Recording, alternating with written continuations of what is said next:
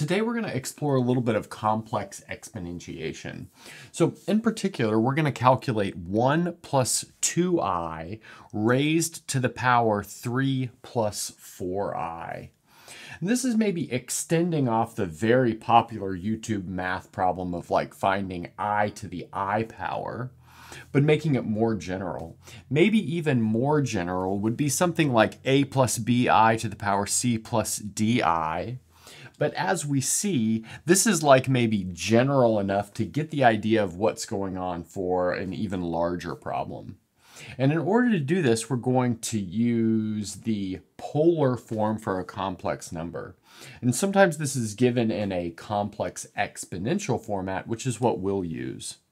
So let's recall if we've got a number z in the complex plane, which can be written rectangularly as x plus iy, where if we build a line segment from the origin to this point z, that line segment forms an angle theta with the positive real axis, and that line segment has length r, then all of these parts are related by the following formulas.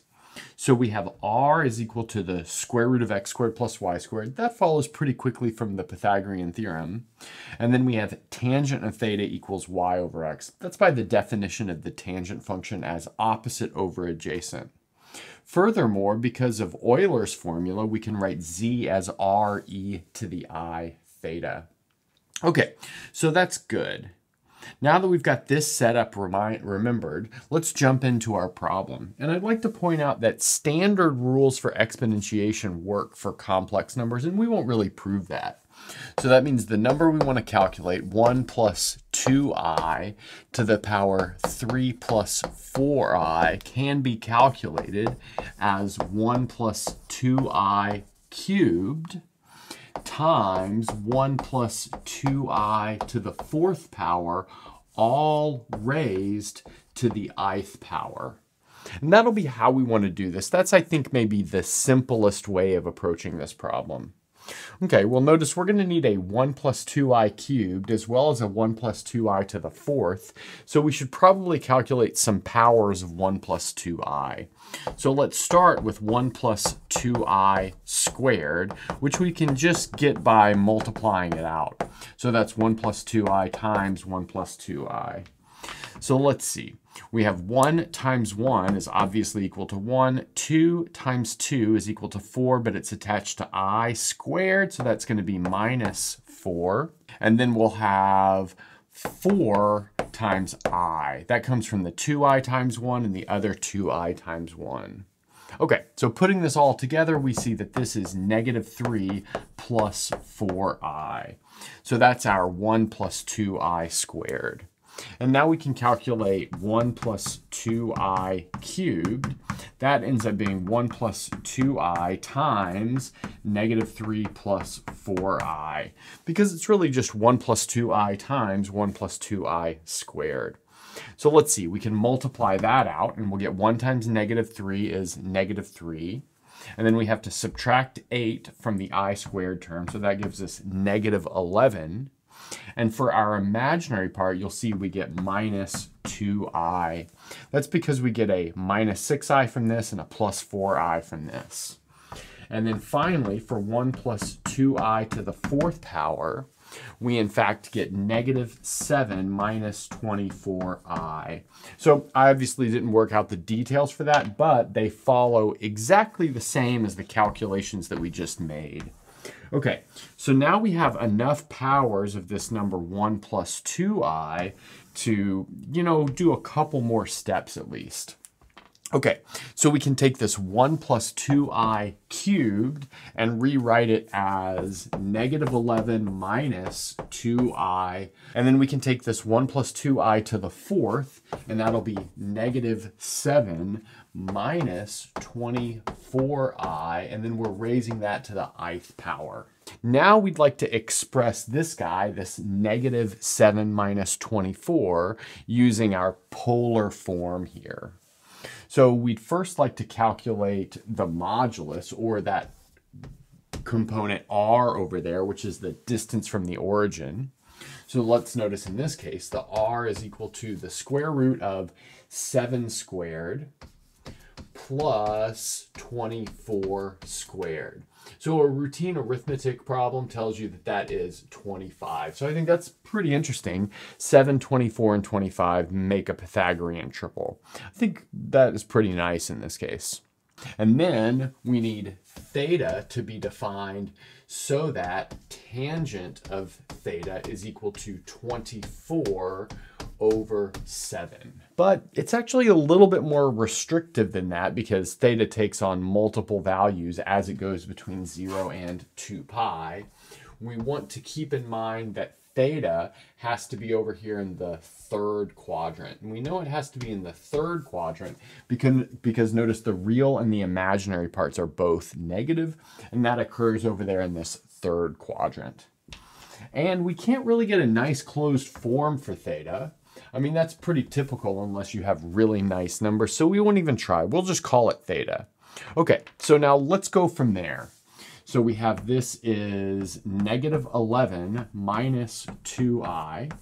And now we have this is, let's see, 25 to the I times, let's see, e to the I times theta, all raised to the I power. So something like that. But using exponent rules, we can simplify this thing right here. And that simplifies to e to the minus theta because we have e to the I squared. So that's a real component. We can bring that out. We have e to the minus theta times minus 11 minus 2i. Just keeping in mind that this theta is the angle over here in the third quadrant, so that tangent of theta is equal to 24 over 7. And then, before we forget about it, we also have to calculate this 25 to the I power. But this is actually a little bit tricky, 25 to the I. We're going to use a little bit of a trick for rewriting exponentials. So 25 to the I is the same thing as e to the I times the natural log of 25. And that's because e to the natural log of 25 is just 25. And so that gets back to this. But then from here, we can expand this using Euler's formula. So doing that, we'll get the cosine of the natural log of 25 plus I times the sine of the natural log of 25. Okay, so that's in fact what this 25 to the I is. Okay, so let's see. We have e to the minus theta first, and then minus 11 minus 2i. And then times the cosine of the natural log of 25 plus I times the sine of the natural log of 25. Now we can start putting this together. Maybe we could multiply out these two complex numbers that are now in rectangular form. So we have this e to the minus theta out front. I might leave that out front for the whole time. And then for my real part over here, I'll have minus 11 times the cosine of the natural log of 25. And then I'll have plus 2 times the sine of the natural log of 25.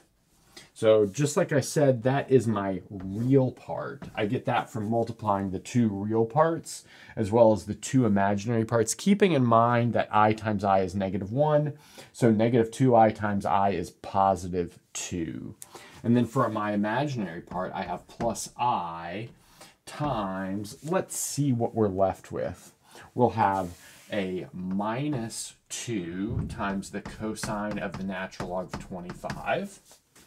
And then a minus 11 times the sine of the natural log of 25. Great.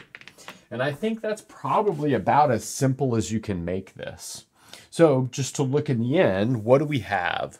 Our number 1 plus 2i to the power 3 plus 4i simplifies down to e to the minus theta, where theta is the number between pi and 3 pi over 4 such that the tangent of theta is equal to 24 over 7. And then we have minus 11 cosine of natural log of 25 plus 2 sine natural log of 25 plus I times negative 2 cosine natural log of 25 minus 11 sine natural log of 25.